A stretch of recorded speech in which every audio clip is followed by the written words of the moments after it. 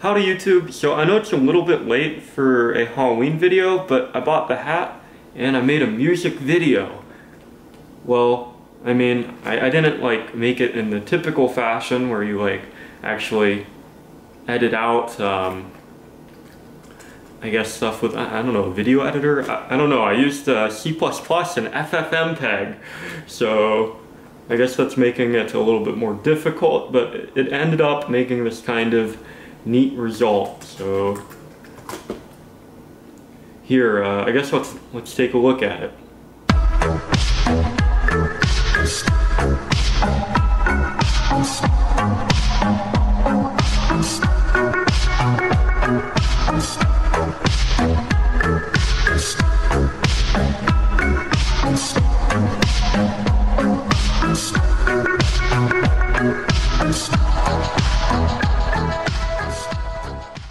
The video is only a minute and a half long, but either way I'm gonna have it uploaded separately and I'll put like a link in the description.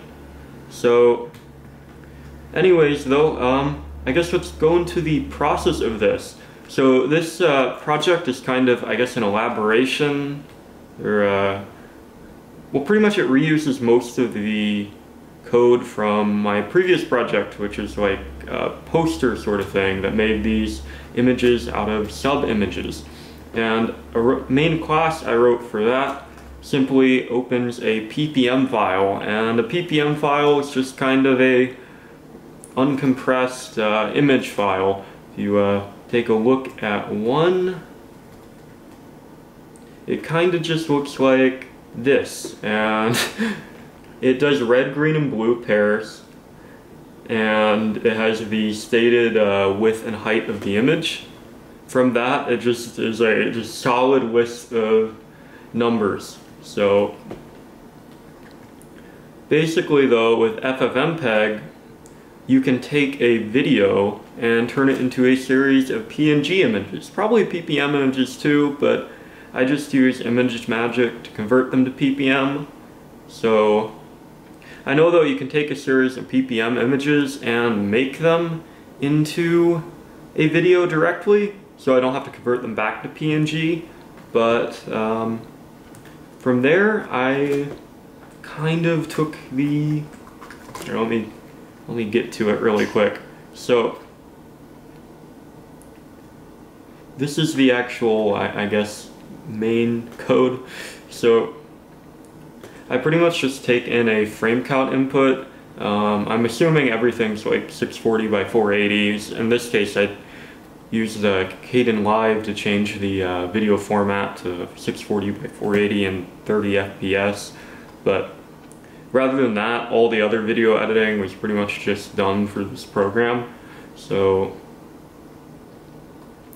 after it converts them to PPM files, it will go through and read in this audio data, which I used someone else's project called Audio Waveform, and what that project does is it'll allow you to create kind of this, I guess, photograph of like volume levels and stuff for a song. So I was able to use that to get the beats and things like that required to make a music video. So if you go back here to the main, I guess, int main, if you go down and look at the loop that actually iterates through editing the images, it reads in the audio data, and if the audio data is above a certain level, so it actually takes the difference in the last frame of audio and the next frame of audio and subtracts them, and then it compares them to a portion of the current frame of audio, and if the volume level is significantly different, it will go and flip the images back and forth. Also, it will create a new color. So I wrote a few functions, new functions I guess, that just kind of flip the video. It's not that hard. I mean, It's kind of just like flipping a string back and forth, but with the horizontal axis for the, I guess, PPM files. I also wrote something called a mirror, which only flips it halfway, which gets kind of that double Elderic effect thing. And it'll just go through those and it'll, one after another whenever the volume is past a certain level. So whenever there's a beat, it'll pretty much change. So now the pattern in the background is actually pretty neat. So in my class here, I wrote I think it's actually in the .h file, but you can see there's a operator that's being, I guess, overloaded, and in that operator it's pretty much taking all the black values and adding the new image on top of that. So it allows me to actually put in a background image beneath the current image. So I was trying to think of some cool ideas for a background image, and the first thing that I thought of was, oh, why not Conway's Game of Life? So Conway's Game of Life is kind of like this cell growth game. It's implemented with some very simple rules. So as you can see, it counts the amount of neighbors that each cell has. So how it detects if it's a cell, it's just if the red value of the pixel equals 255.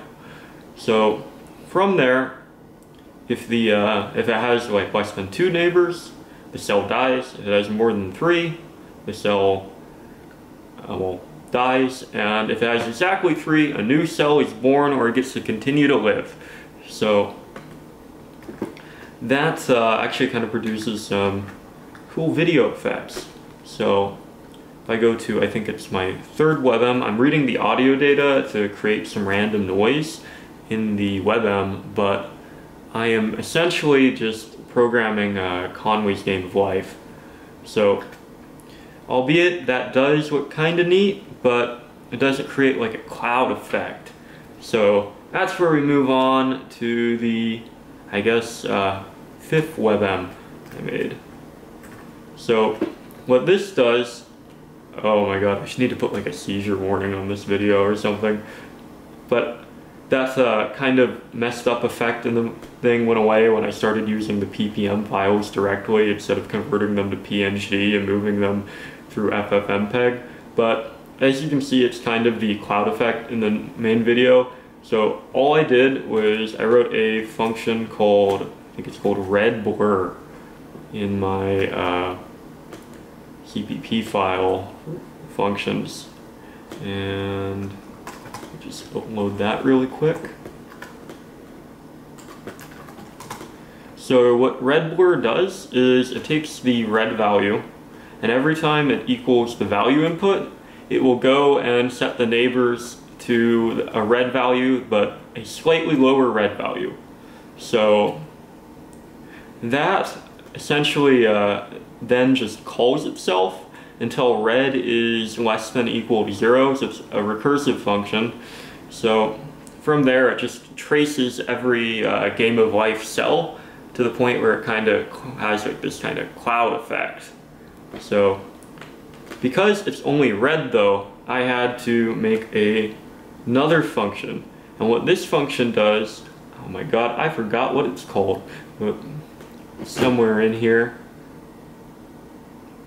Okay, it's called color shift. And what color shift does is it shifts the colors from RB, like red, green, and blue, just down 1 each time. So the red value is now the green value, and the green value is now the blue value. And when you call it again, you know, like the green value is now the blue value, and the blue value is now the red value or something. So because of that, I can have it kind of just focused only on the red value and still get interesting colors. And of course, since it only uses the red value, I can set a randomized integer kind of just for the other 2 values. So from that I can get a full color spectrum, even though I'm only using the red values to store data. So yeah, let's see if I have like I can go down the WebM list. I'm not quite sure what all of these are, but as you can see, there's also some quality issues with FFmpeg when it converts from PNG to just like a AVI or WebM file. I don't exactly know the issue, but with PPMs it does look clear, and I was able to get something like this. And that's of course after I changed the color data, but it's a lot better than the prior kind of grainy sort of look. So yeah, I guess in total though, that's how you kind of make a video going from something like this to something like this.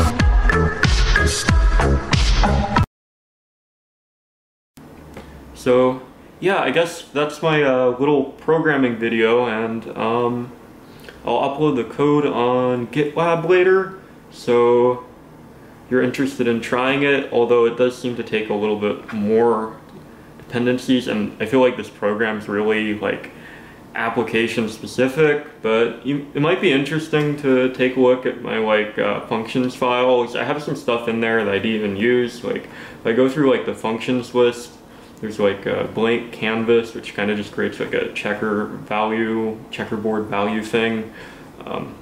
There's also there's of course stuff for reading and writing the PPM files, and image black and white, which converts the image to just a black and white image. Image two-tone, which I'm actually using on the audio data to make it a little bit easier to process, but essentially it just takes the image file and turns it into like a solely like 2-pixel sort of black white deal, but with a input color value. And I don't quite know what to replace the, replace is just like the remove sky function, but a little bit more, I think, specific. Like I don't think it uses a color range. Oh, no, it uses a color range. And red grain, which is kind of just adds noise to a image. I do use that whenever the audio is past a certain level, but, and then of course there's like the flip and mirror functions, and then here's my trace function, which is recursive, and there's also a normal grain function and a scan grain function, which kind of makes it so it has all those little neat scan lines in the video. So yeah, I guess that's my video. Have a good one, and I will wave goodbye with the weird cat thing. I don't know. Have a good one. Bye.